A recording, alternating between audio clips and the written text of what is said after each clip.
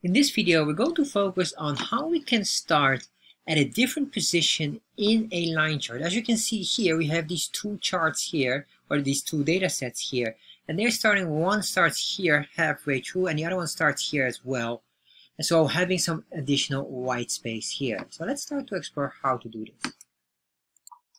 So let's start to look how to create a line chart with different starting point in Chart.js. So the first thing what we need to do here is, of course, to get our default code here. So we go to chartjs3.com, getting started, and this link you can also find in the description box. Scroll down here and just copy this entire chunk of code here. Copy this, and if you want to understand what this code does, make sure you watch this video here that explains it all. So I'm going to paste this all in there, and once I did that, I'll cut out the title at the very top and put that in there. Save this. Refresh, and there we are. So now we have a bar chart, and what we really want is basically a line chart similar to this. So as you can see here, this is a quite big one, but what is very important here is specifically this. We have this line here, it will start at this point here, which is a specific date, and then it ends midway, but we can just say at this specific date. Probably this is a time, depending on the time here.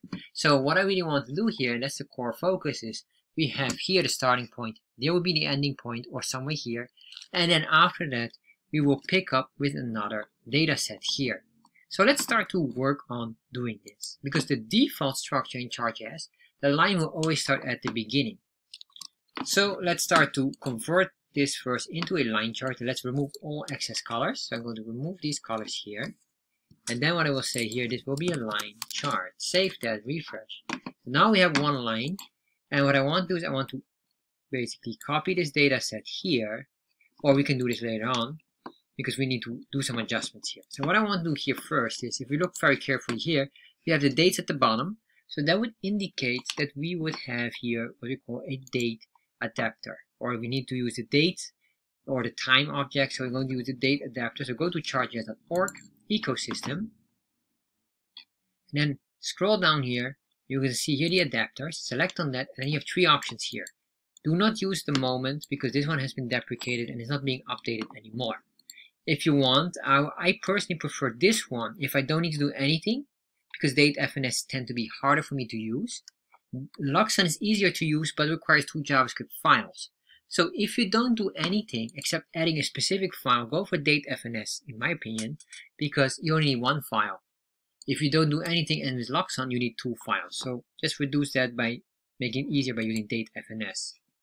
So I'm going to click on date FNS, scroll down here, and then you can see here this specific JavaScript file I'll need, and that is the Chart.js adapter date FNS bundle. Copy that, and then what I'm going to do is I'm going to scroll up here, just put it below the JavaScript library. So that needs to load first, and afterwards the adapter, which is dependent on whatever variables are in the Chart.js file.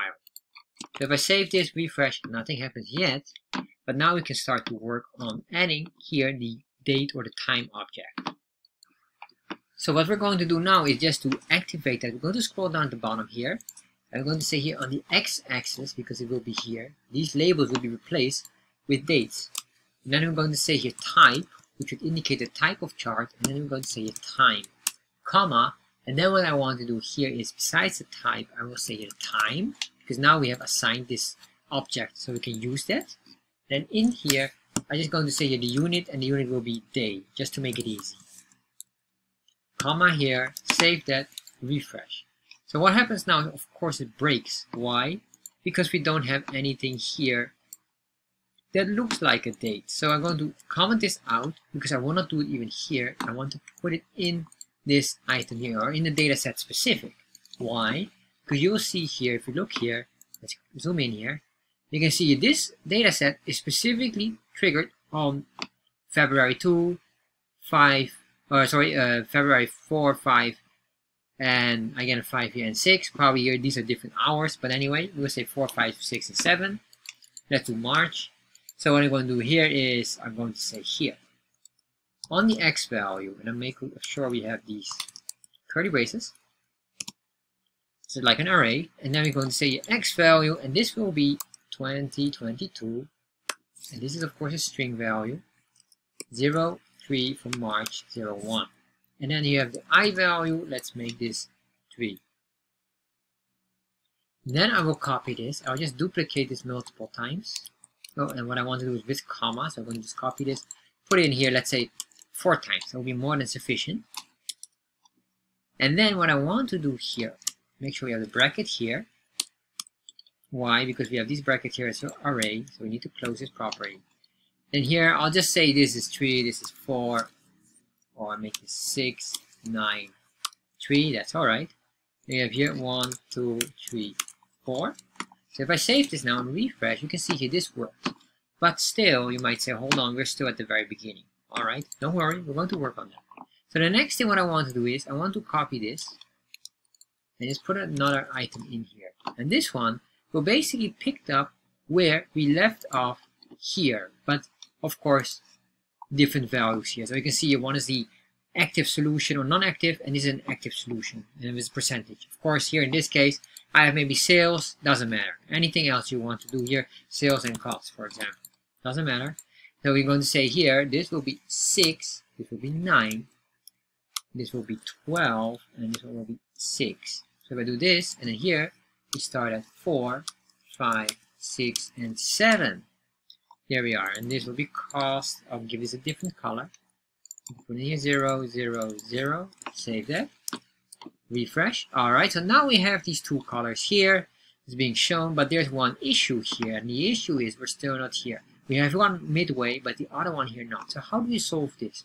And how can we solve this here as well? Well, basically, you could say, well, we can just add up more labels here, but I don't recommend that. I want the labels out of it.